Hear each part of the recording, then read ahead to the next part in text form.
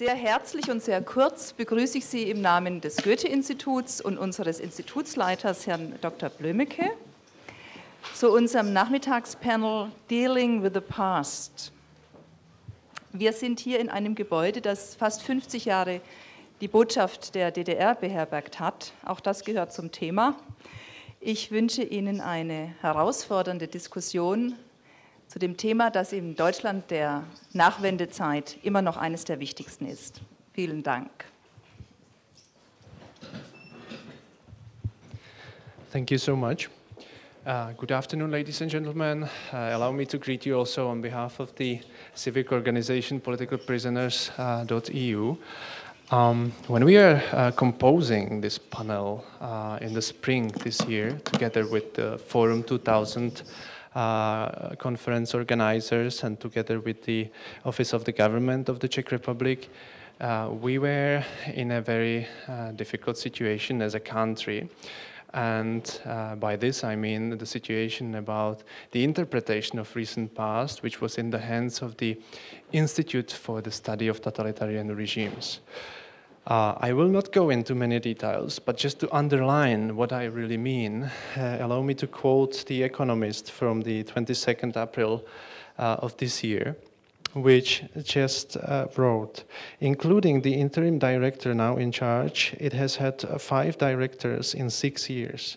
In 2010, 4 different directors led the institute. We are still talking about the Institute of the Study of Totalitarian Regimes in the Czech Republic. And then The Economist goes on.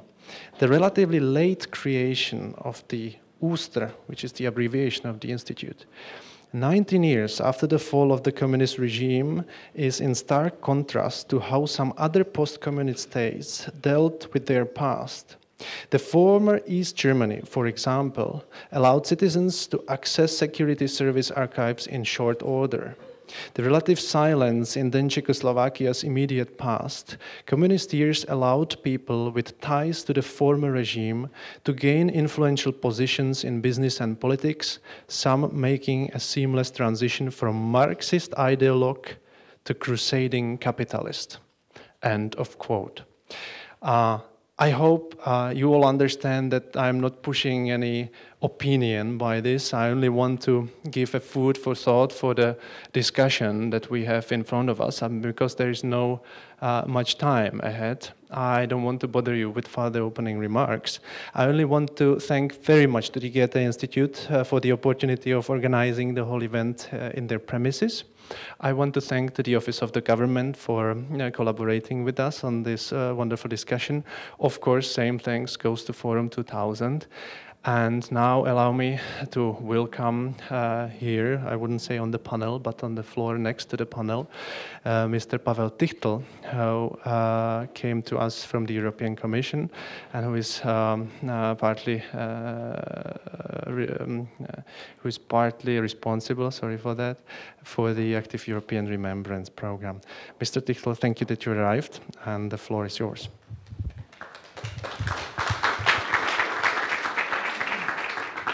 Thank you. I made some notes, but it's kind of difficult to juggle the two, so I will try to use my memory or the fragments of my memory. I come from the European Commission. The European Commission is referred to often as the engine of the European integration, but I think the European officials, and I hope I'll be able to demonstrate that, also can use their brains. So I will today speak, let's say, not so much on behalf of the European Commission, although as well, but a little bit to talk more from the perspective of somebody who's working with the issue of remembrance for a number of years and who has a personal interest also in the issues of history and remembrance. I know I don't have a lot of time, so I will just stick to my main points. But I would like to start, if you allow me, because I think that demonstrates what I'm going to say, by a short story. This is a real story. This is a story from summer of this year. We usually spend months to 5 weeks in the Czech Republic, coming from Brussels with the whole family. We travel through the country. And this year I was visiting a place where my mother was born. She spent her childhood there. I didn't know much about the place. I didn't really visit it very often. But before going to the place, I read about the history, and I learned that there was a synagogue somewhere in the center of the town. This is a very small town about 100 kilometers from Prague, maybe a little bit less. So I asked my mother where the synagogue was. She had no idea. She said, well, I don't know. We had to ask some relative and said, okay, I know the synagogue is right in the center of the town, basically. It's a small town, you have the church, you have a few shops, then you have the synagogue. You go to the synagogue, but the street that leads to the synagogue is not called a synagogue street or anything like that. It's called the cinema street. This sounds a little bit strange. So then I was looking on the internet what was the history of the synagogue. And if you look at the history, you see that this was built in the mid-19th century. In 1942, the synagogue becomes a Protestant church, and in 1968, it becomes a cinema.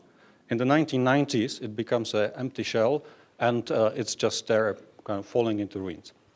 So what does this little example demonstrate? I think, first of all, it demonstrates, when we talk about memory and remembrance, that memory and remembrance is very selective, and it is also it could be sometimes very misleading, because if I ask my mother what the building was, she would tell me it was a cinema.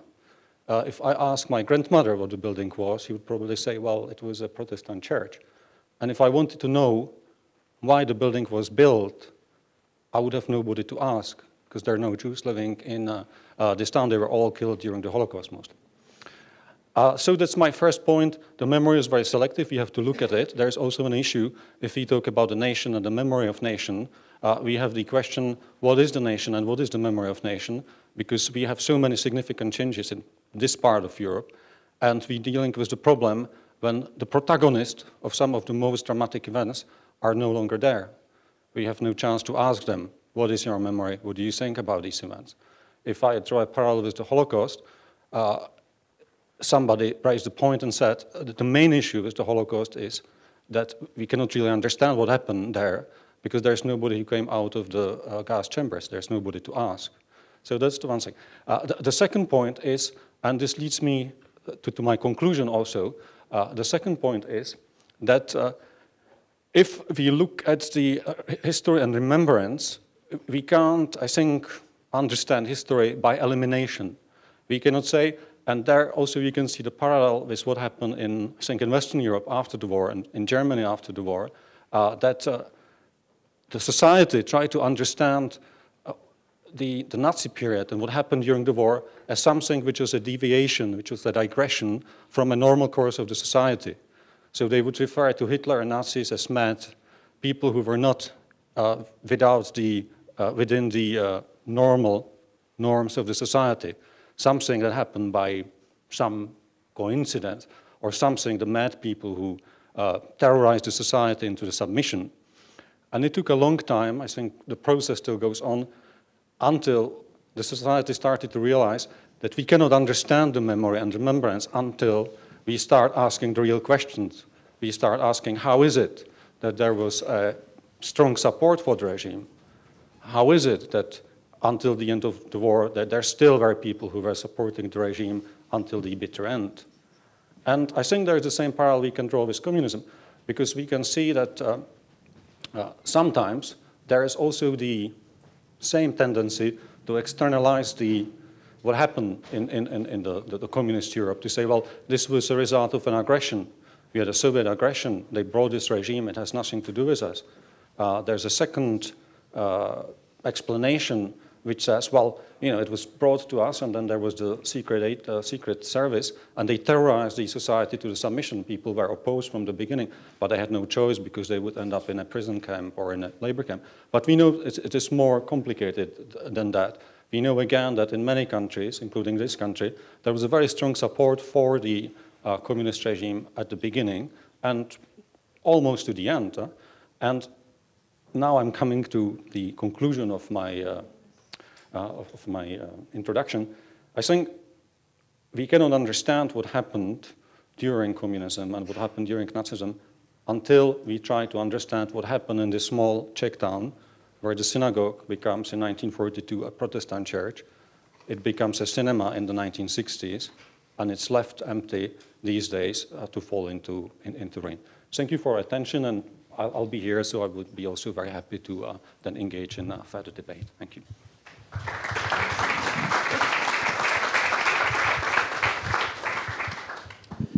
Pavel, thank you very much for that. And if I could just add my words of appreciation to the Goethe-Institut for hosting this afternoon, and of course to Tomáš and his organization for having assembled it in the first place.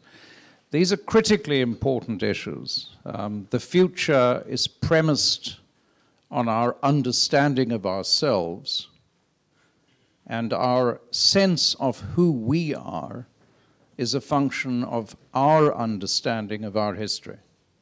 And that is true in every society, that is true in every community. So the issue that we're going to try and grapple with this afternoon is one of critical importance. And I think it's even more important to recognize there are no perfect answers. Somewhere between amnesia and agony lies learning. And it is only if we can learn from the past that we can deal with the past.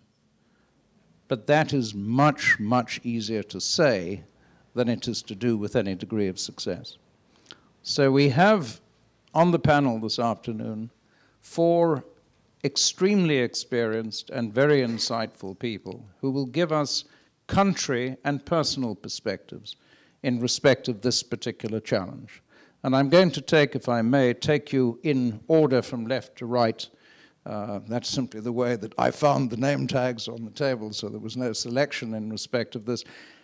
So can I turn firstly to Matej Vedvedsky from the Nations Memory Institute of Slovakia in order to offer a perspective from where you are. Dear Mr. Chair, dear colleagues, thank you very much for me being here.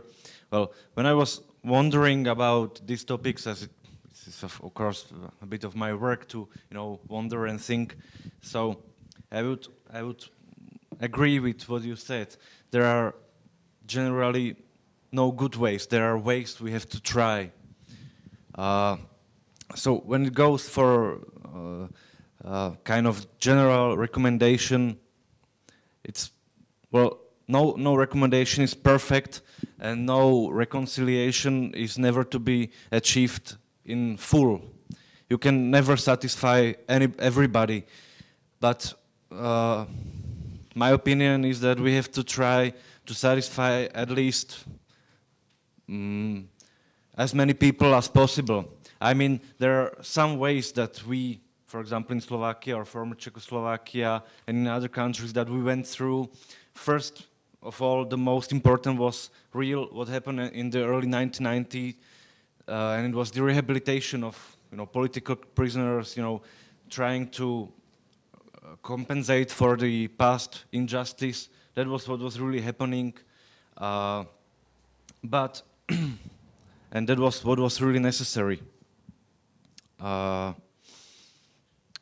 But after that, there are some more steps, in my opinion, that are necessary for a society, for us historians, that are necessary to take.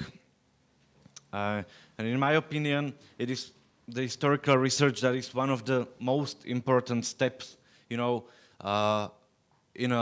way or on a path when you are trying to, put the burden of the past behind or try to deal with it somehow.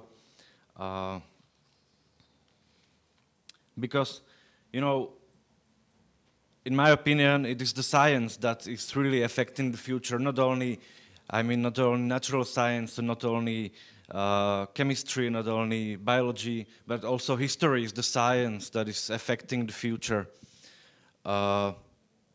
Especially what is important in my work, because I work as a historian, is that it is us historians who write books for university students, for secondary school students, and for elementary school pupils. And it is the knowledge that we share with those who come, and if we are successful in our work, they will take our experience.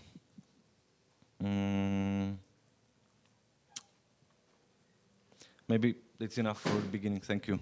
Good. Thank you very much. The way we've tried to organize the panel is for each of the participants to express their core view as rapidly and as efficiently as possible. Then we'll move on to a second round where they will have an opportunity of commenting on each other's perspectives in respect of this, and then we will come directly to the audience. So that was an object lesson in how to get it exactly right. Lutz, can I come to you in the second instance? This is now Lutz Rathenau, the Commissioner for the Records of the State Security Service of the former GDR in the federal state of Saxony. Ich möchte Sie auch herzlich begrüßen. Der Antrieb, die Geschichte wissen zu wollen, die einen vorenthalten wurde in der DDR, war einer der wesentlichen Antriebe der friedlichen Revolution 89-90. Die Stadtsicherheitsstellen in den 15 Bezirken der DDR wurden damals gestürmt, mehr oder weniger. Akten wurden illegal besichtigt, beschlagnahmt. Ich habe vor Weihnachten 1989 in Hunderten von Staatssicherheitsseiten geblättert und sie studiert mit anderen. Bevor Deutschland diese Behörde eingerichtet hat, die Stasi-Unterlagenbehörde, ein sehr kluges Konstrukt mit vielen, vielen Unzulänglichkeiten, trotzdem funktioniert sie gut, fand ein wesentlicher Teil der Aufarbeitung schon statt. In dem Jahr 1990, in Büchern von Autoren, in Veröffentlichungen, in Zeitungen. Und getragen wurde das alles von der Sehnsucht und den Willen, wissen zu wollen, was war. Um der Versuchung, Erinnerung zu verformen oder nur seinen bequemen Wünschen nachzugeben, auch wenigstens eine Realität auf einer Verschriftungsebene dagegen setzen oder ergänzen zu können. Ich habe heute sehr oft zu tun mit den verschiedenen Wünschen, Erwartungen, die mit Akten aus den Zeiten der DDR zu tun haben. Nicht nur mit Staatssicherheitsakten, auch mit Parteiakten, mit anderen Akten. Erstens um Repression, erlittenes Leid bestätigen zu können, um Menschen zu Rentennachteilsausgleichszahlung, a German word, I think, zu verhelfen oder zu Rehabilitierung. Da gibt es verschiedene Wege und Modelle, es gibt sehr viel Unzufriedenheit, es gibt sehr unzulängliche Regelungen und es gibt sehr gute Regelungen. Das hängt damit zusammen, dass es nicht den politischen Gefangenen gab, sondern zu jeder Zeit war er in ein anderes Umfeld eingebettet, und in Ostdeutschland ist das natürlich immer eine deutsche Geschichte. In den Staatssicherheitsakten steht sehr viel über Westdeutsche, über Menschen, die in den Westen geflüchtet sind, die ausgereist sind, über Westdeutsche, die angeworben worden sind von der Staatssicherheit oder die illegal abgeschöpft worden sind. Das ist ein deutsch-deutsches Thema, und wenn man die Akten liest, hat man oft das Gefühl, man lebt in der DDR als Gesamtdeutscher im brutalen Zölibat der DDR-Existenz. Und die wissenschaftliche Forschung ist ganz wichtig, die muss dem helfen, Zusammenhänge herstellen. Deswegen geben wir zum Beispiel Schriftenreihen heraus, und ich meine das jetzt nicht so als Werbung, ich lasse die aber hier im Goethe-Institut dann zum Lesen für Interessierte da. Das ist die brutale Zeit des stalinistischen Terrors, hingerichtet in Moskau. Das sind die Opfer, die manchmal keine Zeitzeugen mehr sein können, weil sie nicht mehr leben. Dann kam die Zeit der harten Urteile wegen politischer Lappalien oder echter Opposition in den 50er und 60er Jahren. 130 Jahre Zuchthaus für Schüler, Jugendwiderstand in der DDR wegen Flugblätter. Das ist die klassische politische Repression, die nicht mehr zum Tod, aber für viele Menschen zu doch schrecklichen Folgen führte. In den 80er Jahren haben wir es mit Fällen zu tun wie diesem Künstler, Jürgen Gottschalk, Druckstellen, die Zerstörung einer Künstlerbiografie, wo das deutsche Wort Zersetzungsmaßnahme beeinflussen einer Person, um sie fertig zu machen, ohne sie unbedingt ins Gefängnis zu bringen, sehr viel Leben bekam und sehr viele Menschen heute leiden lässt, ohne dass sie sich als politische Gefangene darstellen können. Und dann gibt es den Blick von oben, die Reisekader, wie Leute in den Westen reisten, in der DDR. Das ist die Makroebene von ganz oben auf den Einzelnen. Und ein großes Problem oder eine ständige Herausforderung ist die Mikroebene der Biografie des einzelnen Menschen mit der Makroebene der Struktur, der Verhältnisse zusammenzubringen, sodass der eine nicht abstrakt über die Gefühle der anderen redet und der andere ja auch erkennt, dass sein Fall nicht nur eben sein Fall ist, sondern in etwas eingebettet war. Und wir versuchen, Recherchen zu fördern, die Fakten zutage fördern, die der Wissenschaft helfen und den Opfern helfen, beiden Seiten, und der Publizistik und mehreren anderen Erwartungsebenen noch, privaten biografischen Recherchen, und diese Erwartungen sind nicht immer identisch. Die erzeugen ständig Konflikte.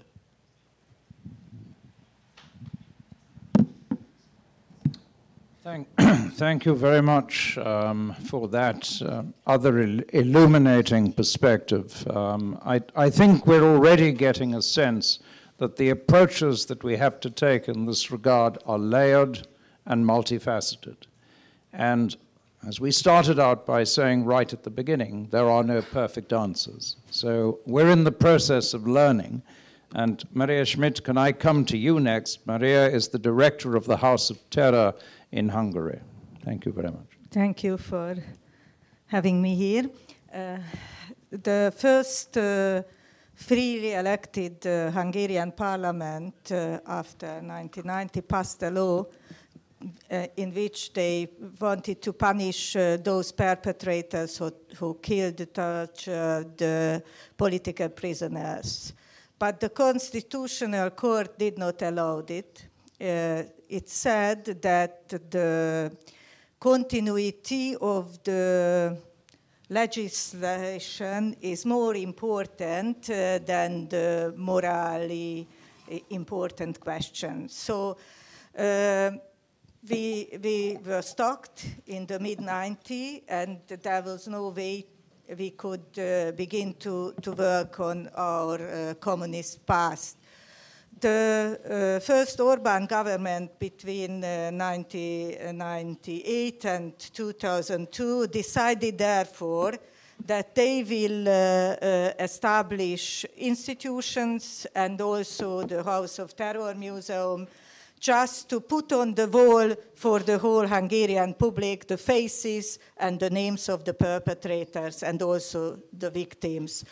So in 2002, we had the task to breach the monopoly of the leftist liberal language, narrative, explanation of the past, which they inherited from the communist past. They were in the position in the communist period to explain what happened in the 20th century, and they remained in the position until 2002. And then the establishment of the House of Terror Museum and also the institutions around the museum in the same foundation began to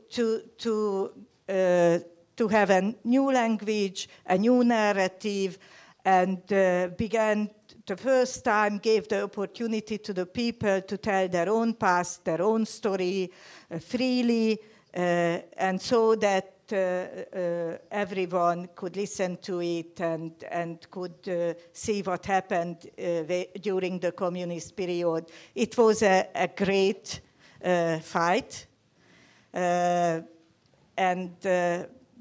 But we won it, so. Thank you very much. These are the most disciplined and efficient set of panelists that I've ever encountered anywhere, so this is deeply impressive. Thank you very much indeed for that additional perspective. And Christoph Bezak, if I can come to you last in respect of this first round. Christoph is the director of the Office of the President of the Institute of National Remembrance in Poland. Okay, thank you very much. Thank you for your invitation. I'm privileged to be here in this panel and to share, well, our Polish perspective and my personal thoughts as well.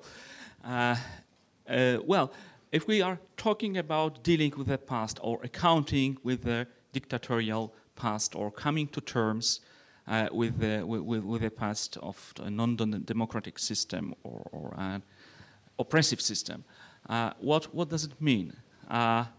And is there any solution, universal solution, how to do that? I will straightly say there is no universal solution.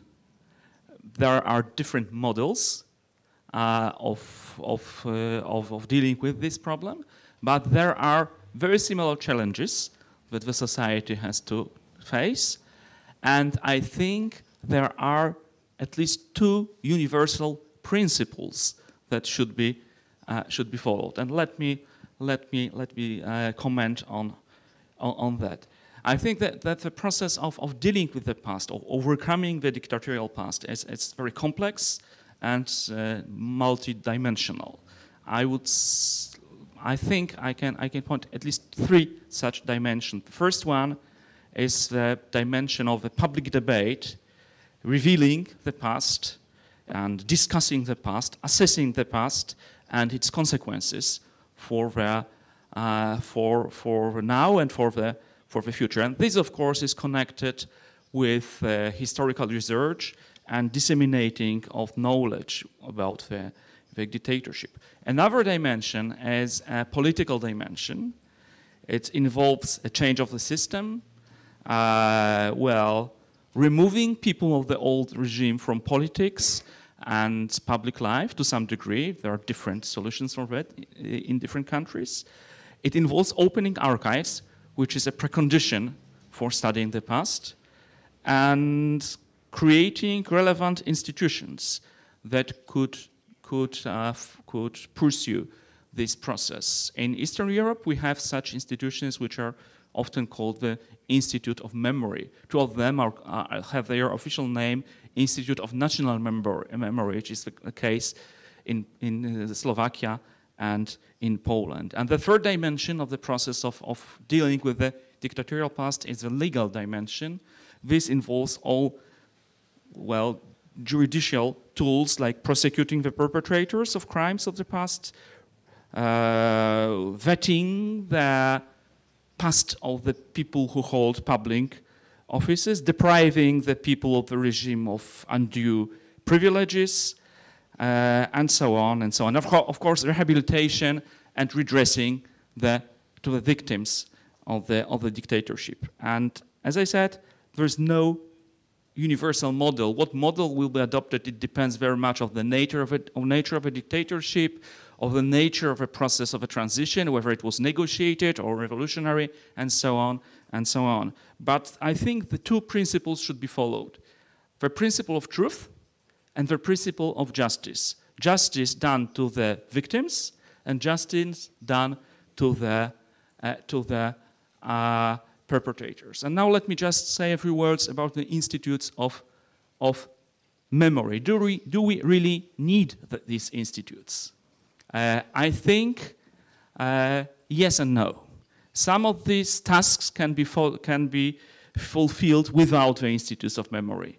We have academia, we have universities, we have other institutes that can do their historical research. For instance, there is a great role to be played by the civil society and non-government organizations in collecting the testimonies of victims, with research, with publishing, with public debate. But there are some tasks which need some institutions. This is managing the archives, prosecution of crimes, the process which is called illustration in Eastern Europe, rehabilitation of the victims.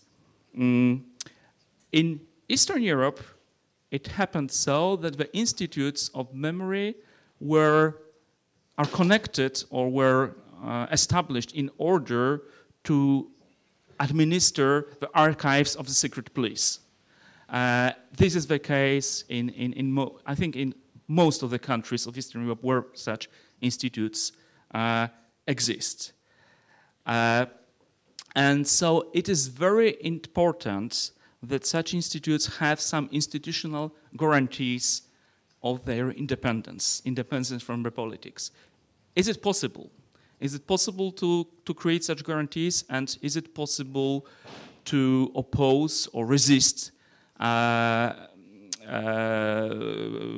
pressure from the politics? I think yes.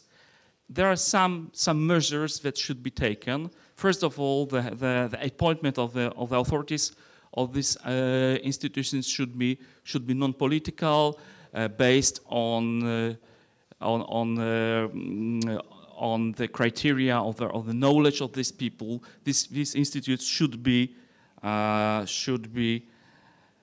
pluralist in terms of recruiting the personnel and so on. And what is very important, such institutions should be very open to the outer world, to the academia, to the civil society, to the NGOs. They should not try or attempt to monopolize the research and the process of the dealing with the past. So that's for the start. Thank you. Christoph, thank you very much for yet another perspective, or set of perspectives in this case, on the nature of the challenge.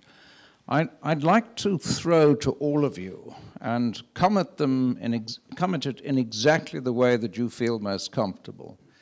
3 simple questions. The first one is, how does one get the balance right between redress for past wrongs, your principle of justice, and future orientation in terms of the reunification of the society around a single national identity that allows for constructive nation building and future progress? There are trade-offs and there is a balance. How does one get that right? Would you like to start, Heinrich? Well, I will maybe again say it's again it is very necessary to realize that there is no state, no condition, no nation when everybody is content. So, but the balance is important for our institute, as you said. Thank you very much for what you said. And what does the balance mean for us? It is a balance between, having a bit of political background, political support, and having and on the other side we need to stick to professional rules, to honor our profession and conduct the research in interaction with other institutes and universities, because it's absolutely not possible, I have to say, what you said was completely right, Dr. Peršák. It's absolutely not possible to monopolize anything. What is our advantage? Again, we have the files of the former secret police, but these documents do not, there is always discussion if we can use them to describe the past, we can use them to describe some of the past, and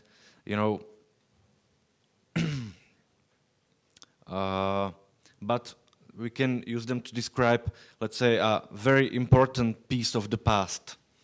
So I guess there are rules that are established for centuries, with the interaction and so on, and those rules that are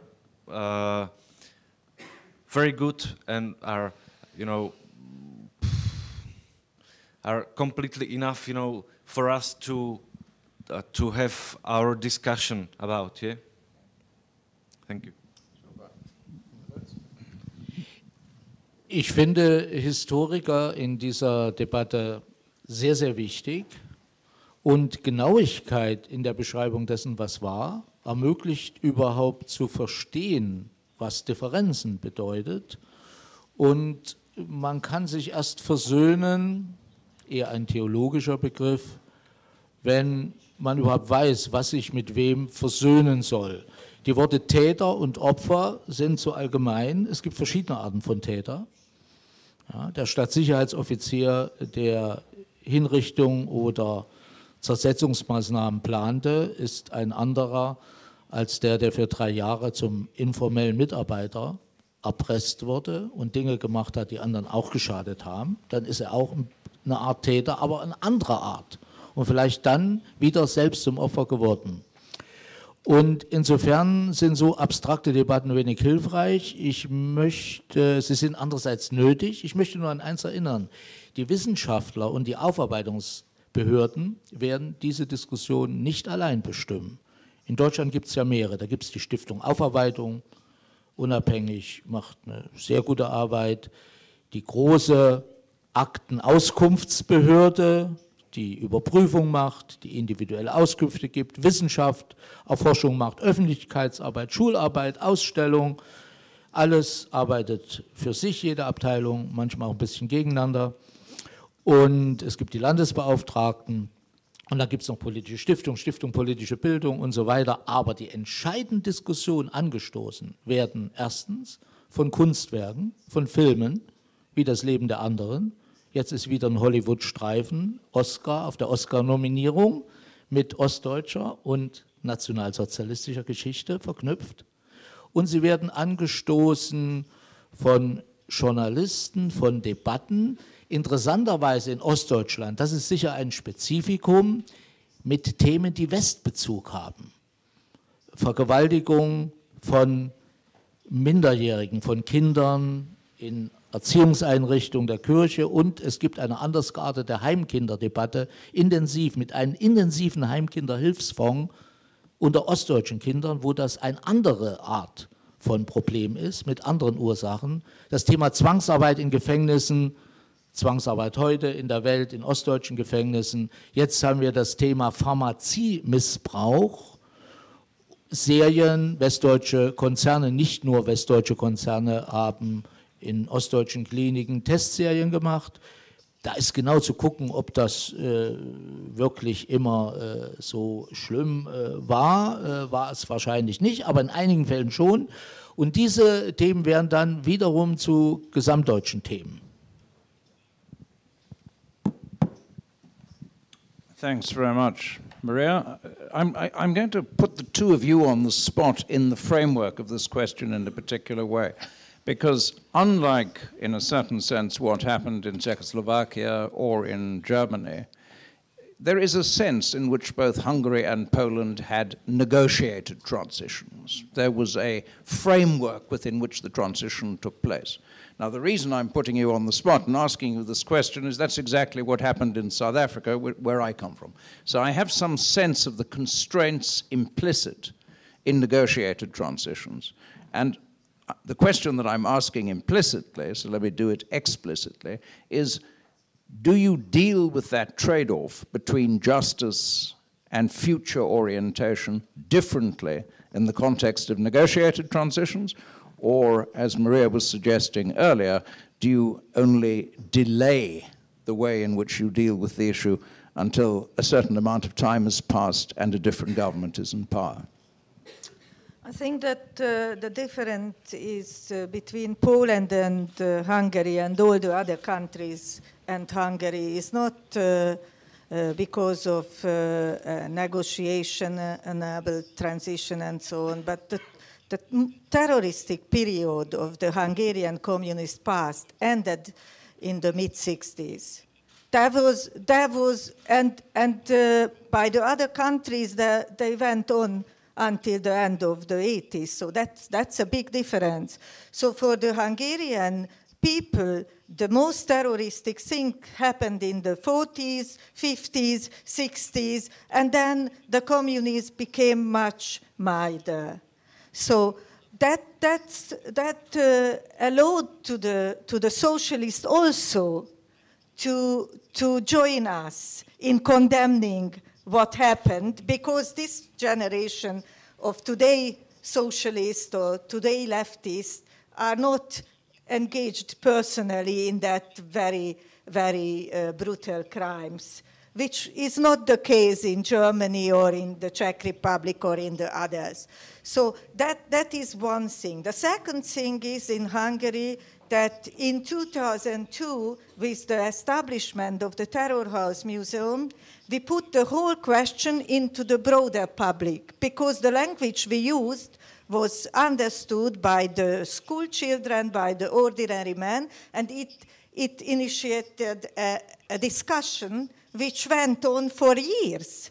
So we began to discuss the past openly, and therefore we had another understanding of the past, and the left also had to acknowledge what happened in this terroristic period.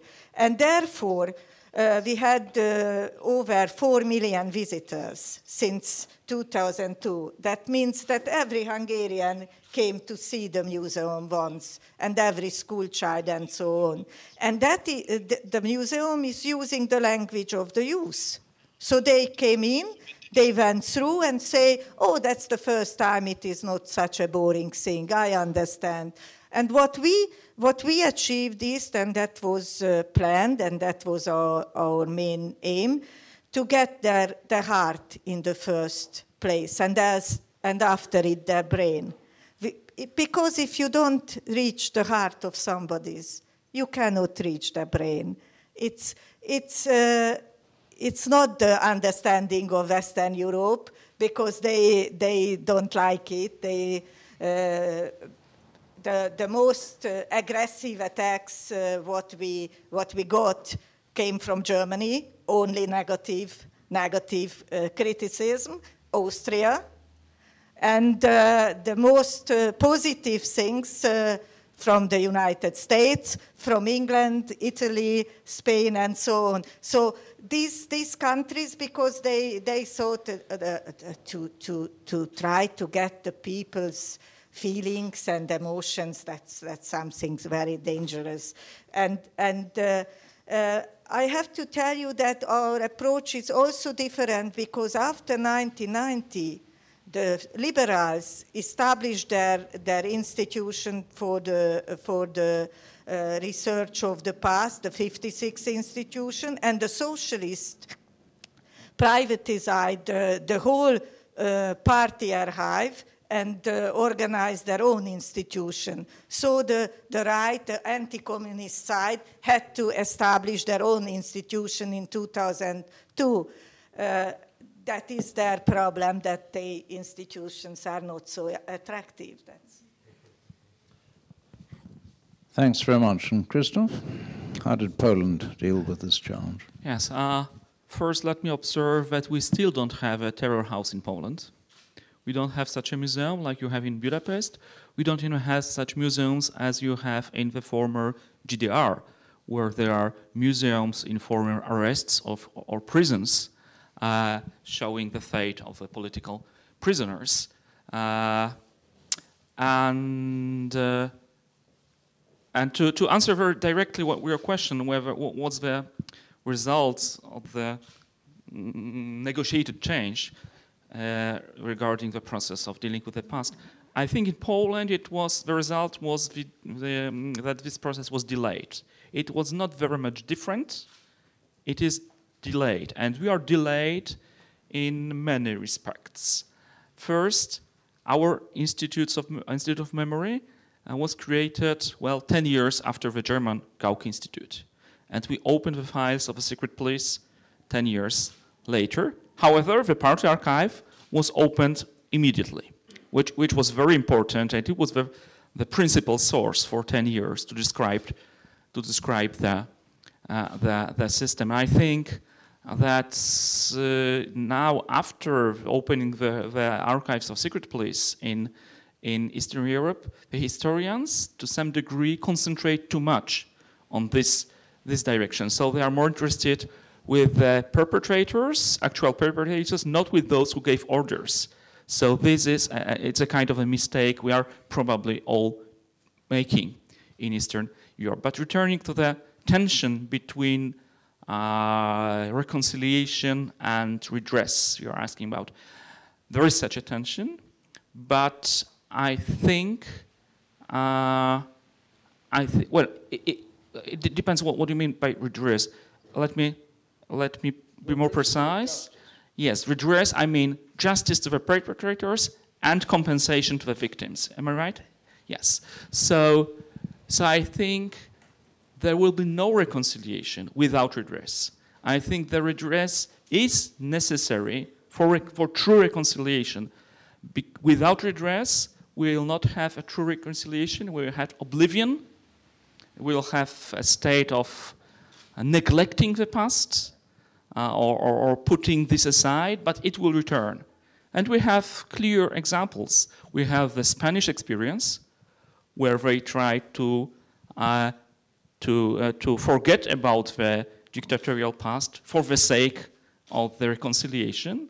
And 30 years later, the new generation asked about the past, and you know how about this process, all of you. And we have the Polish experience when we are delayed. Why we are delayed? I think there's another factor which was specific for Eastern Europe. Why some societies were delayed with dealing with the dictatorial past in political terms. It's not only the matter that the transition was negotiated. It is also that transition meant not only the political change, but also a dramatic economic change. And this is what the politicians were most concerned with, how to deal with this economic change from socialist economy to market economy, and how to face and how to some solutions for all these social tensions. So this was what they were concerned first, and that's part of the answer, why they neglected the process with dealing with the past and why we're delayed. But we have a good Czech example, for instance.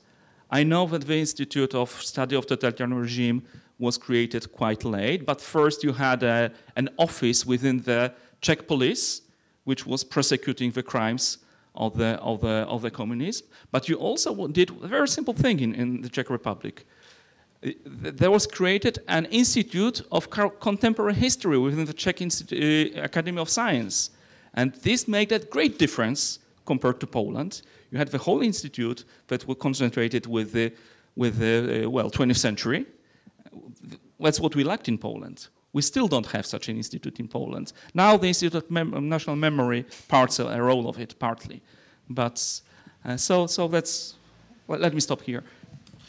Super, thank you very much. Pavel, I'm going to come to the audience immediately after your response, so if I could ask you to be crisp about it. But you started with an extraordinarily important metaphor in respect of the synagogue that became a Protestant church, that became a cinema, that was then left lying. And if one thinks of this whole process as essentially a process associated with some form of restitution, some form of redistribution, and some form of rewriting of history as a result of new exposures, then this balance that we're describing is intense. And I thought the point that you made extremely well right at the beginning was that this defines identity. But one's own definition of identity defines the approach that you're going to take to these questions. Would you like to elaborate on your thoughts on this? Thank you. I'm not sure that this works. Sorry, we'll take this one. Sorry, thank you. Yeah, that's okay. Yeah, well, yeah, so the question you raised and related to my story, I mean, the question was, do you need a process of reconciliation that leads to a national unity or a feeling of national identity. I think the process of reconciliation, and here I'm also drawing on, let's say, the European parallel, because I've been thinking, well, for many years, how, and this is an ongoing debate, what is the European citizen? I also work in the area of the European citizenship. How do you define the European citizen? How do you define the European citizenship, which is not based on the cultural identity or a national identity? What is it based on? And I think the question also runs in parallel with what we are discussing here, because I think the process of reconciliation that you definitely need should not lead to a feeling of national identity, but it should lead to a democratic society, a society which is inclusive, a society which is based on democratic values, a society that is pluralistic, society that allows a multi-perspective approach that does not foster a certain only one political agenda, but that allows for a pluralistic debate, which allows that debate, but, and that I have to say, based on certain values which are common to the whole community. But these values, I would argue, are not rooted in a culture, in a specific culture, a specific nation, but they're universal values. We call them European values, the values for respect of human rights, diversity, rule of law, democracy in general. So I think whatever happens, and I think this approach also defines the answer to a certain extent. No, thank you very much. I happen to agree with that last statement. I think that is the framework within which one needs to achieve the balance. Looking forward, you have to learn from the past, and you can only learn from the past if you expose the past. You have to find a measure of justice, a measure of redress, in such a way that people feel that the past has been responsibly dealt with. And then you have to find a way of moving forward, based not on the victors writing the history, but on the principle of universal values that in fact give a perspective for the future that everyone will choose to identify with.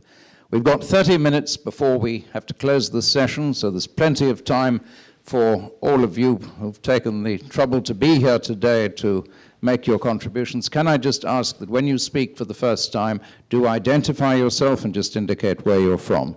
Tomáš, we know where you're from, but as you got your hand up first, I'm going to hand the microphone to you. Thank you so much, Sean. If you don't mind, I would turn the attention of the debate now to the main motive that was behind us, the organizers of it.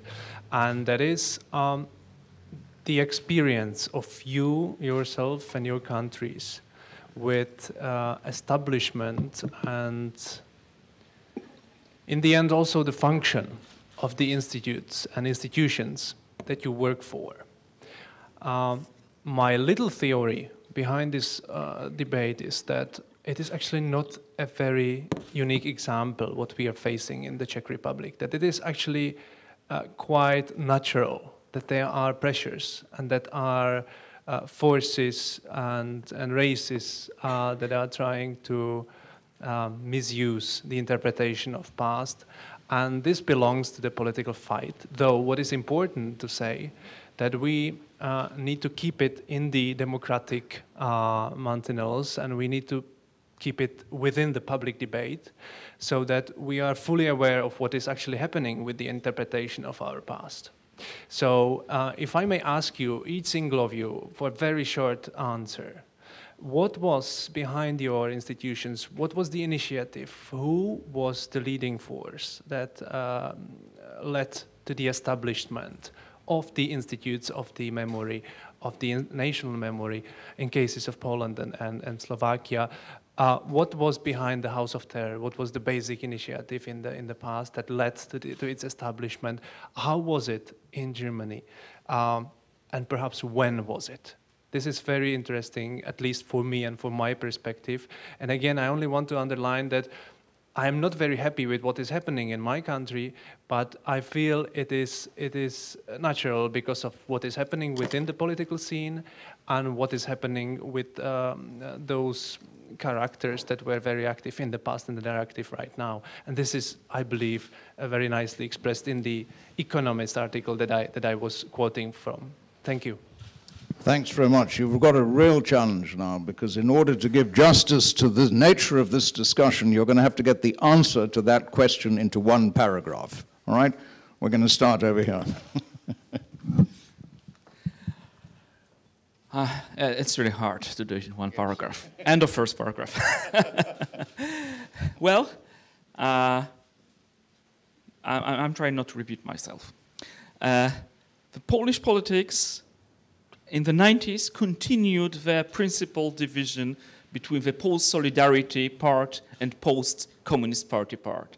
Now it's much more differentiated, but until the end of the 90s it was like that. So it was the initiative of the post-solidarity parties to create the institute, and the main idea to create the institute was opening the files of the secret police to the victims.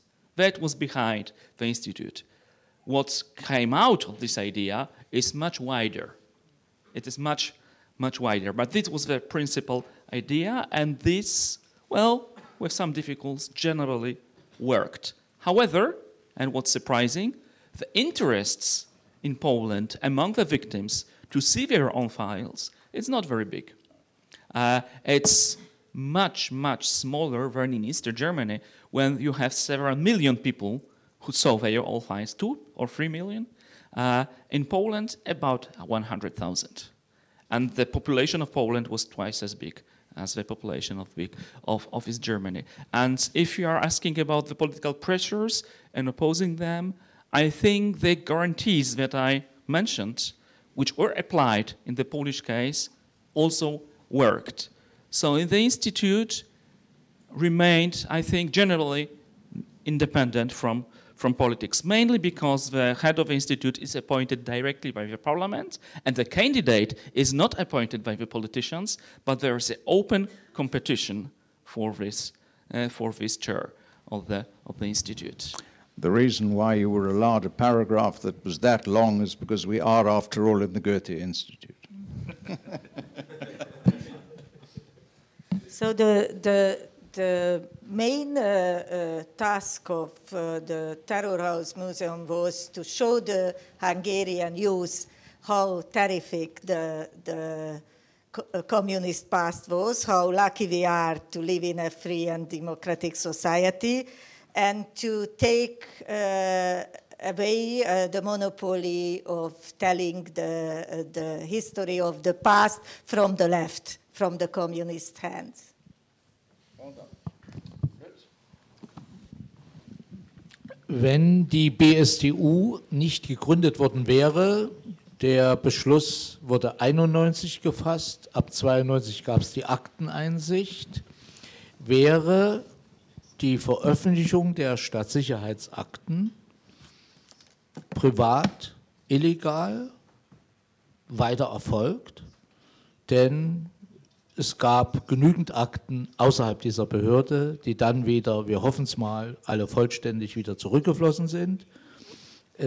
Während die Bürgerrechtsgruppen hätten es nicht geduldet, dass diese Akten versperrt werden. Das war auch gar nicht möglich. Die Alternative stand nicht. Aber ich verstoße nochmal gegen die Zeitregel. Ich finde die europäische Komponente sehr, sehr wichtig. Das Hannah-Arendt-Institut, ein Forschungsinstitut des Freistaats Sachsen, forscht gerade vergleichend, was war in Tschechien 1989 und der Slowakei und in Ostdeutschland. Es gibt Vergleiche, es könnte noch mehr geben zwischen Rumänien und der DDR. Es geht nicht um Nationalgeschichte, damit neu zu schreiben, jedenfalls jetzt nicht so in Ostdeutschland, weil wir uns sowieso nicht als DDR-Geschichte neu schreiben werden. Und vielleicht auch gar nicht als Anti-DDR-Geschichte, das ist gar nicht nötig, sondern das ist eine Geschichte des Realkommunismus. Das umfasste mehrere Länder, einige davon gibt es auch heute noch, in verschiedenen Varianten. Und das hat eine internationale europäische Komponente, die man nutzen kann, wenn man Erfahrungen vergleicht und darüber redet, Differenzen, Gemeinsamkeiten herausstellt. Das ist keine abgeschlossene Nationalgeschichte.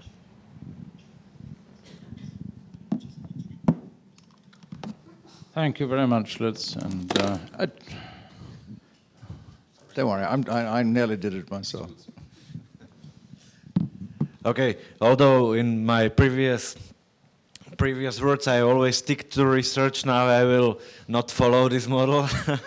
Because in my opinion, in Slovakia, the reason why Nations Memory Institute was established was, I would say, more political. I'm not really sure how much do you know about the Slovak politics in the 1990s, but in my opinion, what was most important was that in Slovakia, the lustration vetting law was no more valid after the Czechoslovak Federation broke or split. And we have quite a large amount of scandals somehow connected with the former secret police files.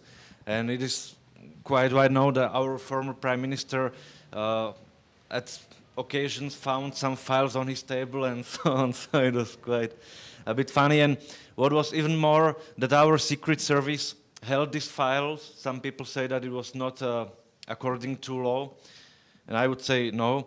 And they were not really willing to allow anybody to see anything from that, you know, even from the 50s, even from the 40s, not at all. Even it was complicated, even in such cases as was the beatification of one Slovak woman, and only after, let's say, a big pressure, they at least released the file so the process of beatification could be somehow carried. So that was another point. And the third point I would like to mention is that founder or the person that was behind our law, Jan Langoš, was very much influenced by Germany and by Poland. So I would say three main sources. Good. Other questions? Can't all be stunned into silence by questions. Good afternoon. I come from another part of the world. My name is Carlos Garcia. I'm the director of Radio and TV Martí. There is a change going on in Cuba right now. And I'm listening to this panel and knowing the way that regime has behaved for the last 54 years. I'm afraid that if they start listening to all this and they know about it, opening files, you know, I think you said redress was the word, that for whatever reason that momentum might be lost. And that's just, I'm here and I came to this panel because there's a lot of experts here. What's your opinion about that, right? There's movement, but it's been 54 years. A lot of crimes, a lot of human rights violations, a lot of intelligence files have been, a lot of intelligence has been collected on citizens, on neighbors, family members. How do you reconcile that? How do you project that to avoid this? Let's assume that there is some momentum for a change. Thank you. Who wants to take that one? It's a good question. Go on, be brave. It requires bravery to give some advice to Cubans after so many years of the dictatorship. Well, it's not after; it's still on. And by the way, in Poland we are at the same situation that we're asked for help by the Tunisians, who are also dealing with the past, and Memory Institute is going to organize some workshops in Tunis very soon. So we are asked about our experience, and we can share our experience. I'm not sure we should give advice, actually. But what I think is important, that the people who suffered under the dictatorship need the feeling that justice is being made to them. That's, and justice in this case is very multidimensional. That people, first of all, I think people need the truth, the right to learn their truth. They can choose to do so, they can choose not to do so. But they require a right to learn about what the system did to them. I think they also need a feeling that justice is done to the perpetrators. It's not only punishing the perpetrators, doing justice to them, but it's also a justice to victims, that the perpetrators are punished. And of course, it's not possible to punish all the perpetrators, but the worst crimes should be prosecuted. And coming to compensations, it is not possible to secure financial compensations to all the victims because it costs money and no one has this money. So, but I think what is important is at least some symbolic compensation to the victims, that their suffering is recognized, that their status of the victims or veterans is recognized, that they have a clear feeling that in the public sphere it's clearly said what was good, what was bad. By the way, that is what we lacked in Poland in the 1990s. The clear axiology in respect to the past. And of course some symbolic change, removing all the symbols of the regime, of the communist ideology. This is also important for the people. Anyone else want to brag? Ich glaube, dass Akten nicht überall das Maß aller Dinge der Aufarbeitung sein werden. Wenn heute in afrikanischen Bürgerkriegen oder an anderen Orten der Welt schreckliche Dinge geschehen und Menschen zu Tausenden sterben, werden die Leute, die das verschulden, wahrscheinlich keine Akten darüber anlegen, vermute ich einmal.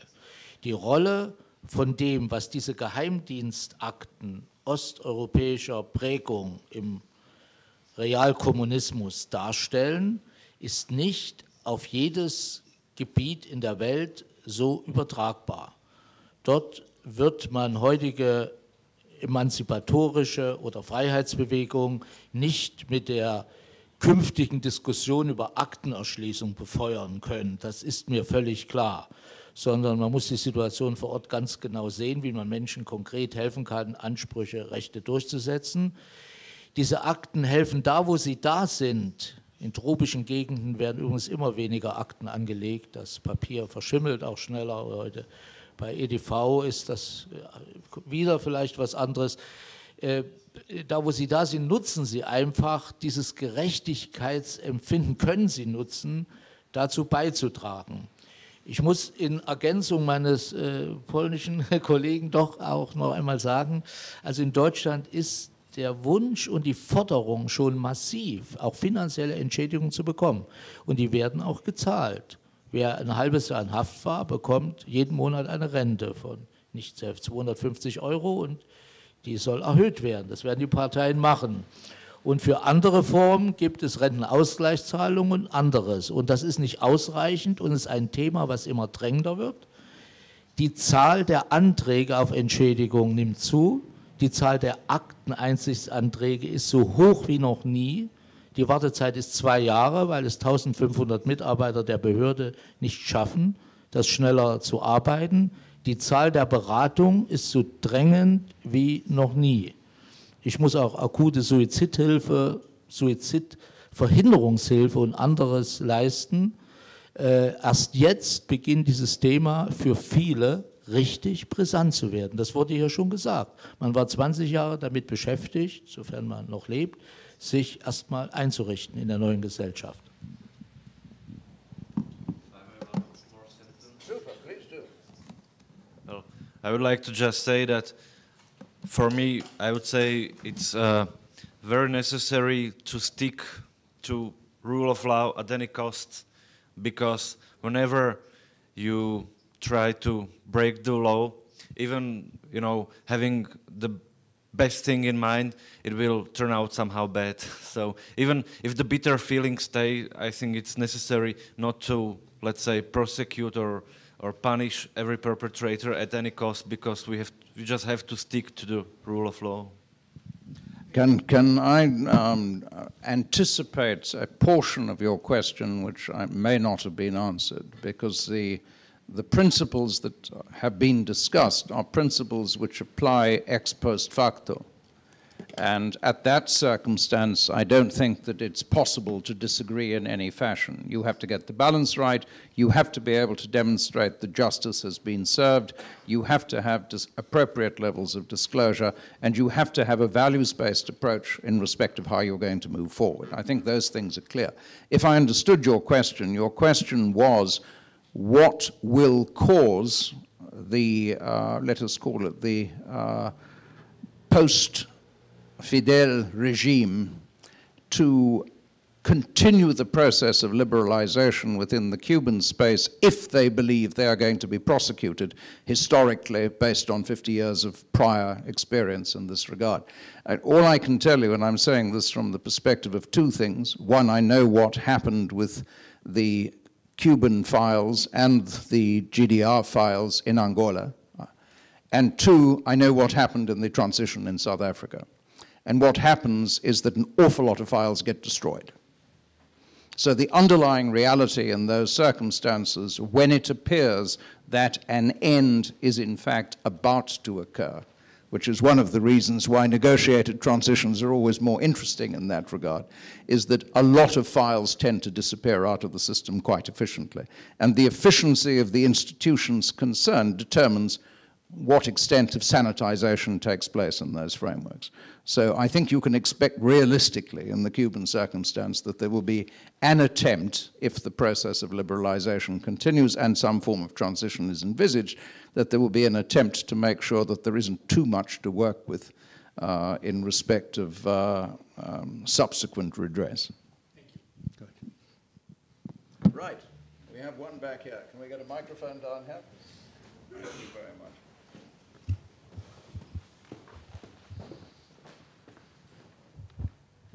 Hello, my name is Karolina Kristanova, and I obviously never experienced the communist regime here in the Czech Republic, where I'm from, because I was born like 2 weeks before it ended. But I do have, a long family history, and stories have been told to me about how it was and how it wasn't, and all that, and it just keeps being brought up every time there are elections here. People just discuss the return of the communists and stuff. And now we have a saying, well, so how many % will the communists get? Well, the communists from which party? So they kind of turned to get into each one of these parties, but that's not really what I wanted to say. I wanted to say that it's not black and white, and when you kind of decide the fate of your perpetrators in Cuba, I think it's important to consider that some of the perpetrators may have been forced to do the bad stuff, and sometimes in the Czech Republic, I feel like we're looking at black and white, and we're punishing everybody, and we just kind of assume that everybody who worked with the secret police is automatically guilty, and they have to go to court, and they have to go through very expensive procedures in order to claim their name back. And some people who have been actually victims of the previous communist regime then became victims again of the new democratic regimes, because the secret police had let files about them. And now, when they wanted to enter their political career in the free democratic world, they couldn't, because there were files of the secret police led about them. But how do you really want to trust the secret police of a communist regime? So I don't know if you have an experience with that from Poland or Hungary. That would be really, interesting to hear. But there are people who, have been victims, and they're not really the perpetrators. So how do you distinguish this? Thank you. I think that's a really great question. Why don't you take it? As Christoph told, that's a real problem, that we are stuck with this question: who was a spy, who spied the neighbor, and so on, what are in the secret police files. That's not the main question. No, the perpetrators are not only those who are in the secret police files. The perpetrators are those who instructed them to do that or those, who got these reports and decided. And we are all very aware of the facts, who were the member of the Politburo, the Central Committee member, and in different places, and the intellectuals. Let's speak about it. They wrote the pieces, they wrote the books, they wrote the newspapers, they were in the TV, they explained us why is it good, why is it nice, why is it morally okay, what the whole system is about. So that's also a very important point. Now the main important question in my understanding is that the people could decide, because I don't like if somebody who did not live under a totalitarian regime began to explain me how it was and how it was not. It was difficult. It was difficult to everyone. Every day you had to decide whether you are on that side or on the other side, how you could be not involved. What are the costs not being involved, and so on. So if somebody was for the freedom fighter, is a clear situation. If somebody was a perpetrator, is also a clear situation. But 90% of the society was not a perpetrator and was not a victim, only wanted to survive and keep their family. So I think every society has to decide, also the Cuban society, by their own situation and by their own perpetrators and victims, and give them those self-esteem what they deserve going through this kind of persecution, what we all experience in the totalitarian regime. But to put those people who somebody could find in the files and began to prosecute them, it's very dangerous. I'm not for the written documents. I'm not a very big fan, admirer of it, because I think one can false a document, one can put somebody in it. Those people who worked in the secret police also wanted to get some more salary raise and so on. They made reports without any foundations. So I think we should be very, very careful on working with these files on the secret police. You should always see it from different sides, whether why is it there, why did you find it, and so on. It's a much more complicated issue than we think that, okay, there are in the files. It's not so easy. Does anyone disagree with that perspective? Yes, please. Ich bin nicht anderer Meinung, ich will sie nur ergänzen. Nach der Erfahrung des Aktenstudiums, zum Beispiel meiner 15.000 Seiten, die ich da so überblättert, zum Teil auch gelesen habe, kann man natürlich erstmal die Täter als Täter erkennen, die Offiziere der Staatssicherheit und mitunter andere Menschen, die benutzt wurden von ihnen, die nicht unbedingt als IMs registriert worden sind. Zum Beispiel auch in der Bundesrepublik, indem man Desinformation gezielt verbreitete. Das ist sehr raffiniert und da hat sie vollkommen recht.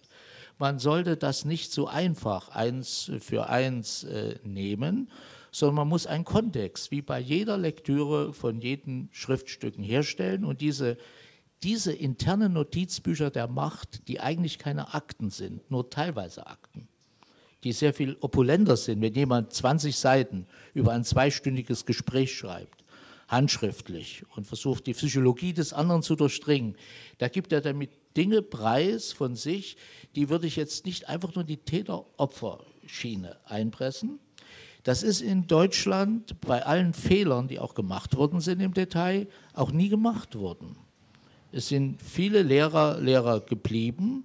Es waren übrigens sehr wenig Lehrer im Grunde angeworben von der Stadtsicherheit. Die wurden über Partei und andere Dinge mobilisiert und diszipliniert.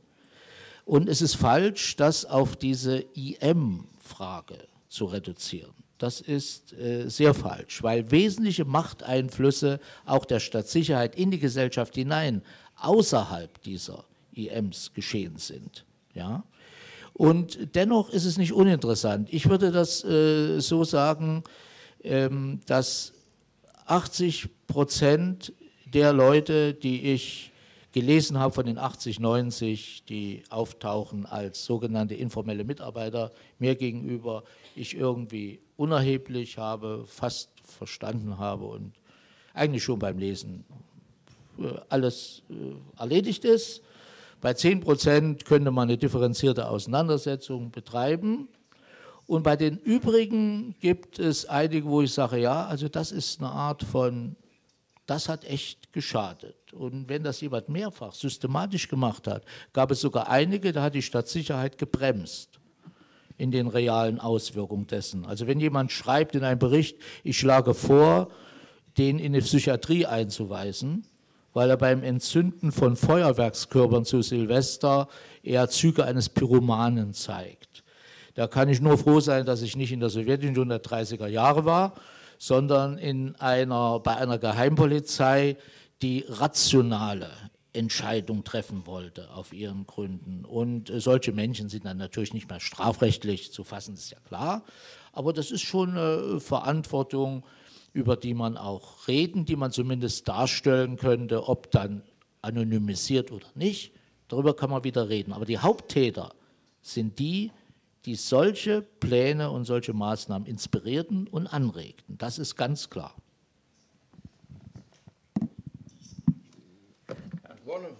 One of the tragedies about that last proposition, of course, is the fact, I'm sorry, we're going to have to close now, but one of the tragedies of that last proposition is that very frequently what does happen in these transitions is that the people who give the orders, particularly the political orders, manage to deflect blame to the persons who received the orders and who then executed in respect of that. And I think that is yet another one of the tragedies of these particular circumstances. But unfortunately, I think that is part of the fallible human condition of which we are all collectively guilty. I want to leave just one last thought in closing before I thank the panel, and that is the focus on the future in this regard. And I'm going to simply move directly away from Central Europe and the areas that we've been discussing, although it's a bit closer to Cuba, unfortunately. So. But there are two quotes that I always think are very useful when thinking about how to move forward in this regard. The one comes out of the American Revolution, and it comes from Thomas Paine, who's obviously extremely well known. But Paine made the observation in his book, The Age of Reason, those who expect to reap the blessings of freedom must, like men, undergo the fatigues of supporting it. Freedom doesn't come as a gift. Freedom has to be acquired, and it has to be continuously fought for. And in the same vein, a very famous constitutional judge in the United States, Learned Hand, made an interesting observation about liberty. He said, what do we mean when we say that first of all we seek liberty? I often wonder whether we do not rest our hopes too much upon constitutions, upon laws, and upon courts. These are false hopes. Believe me, these are false hopes. Liberty lies in the hearts of men and women.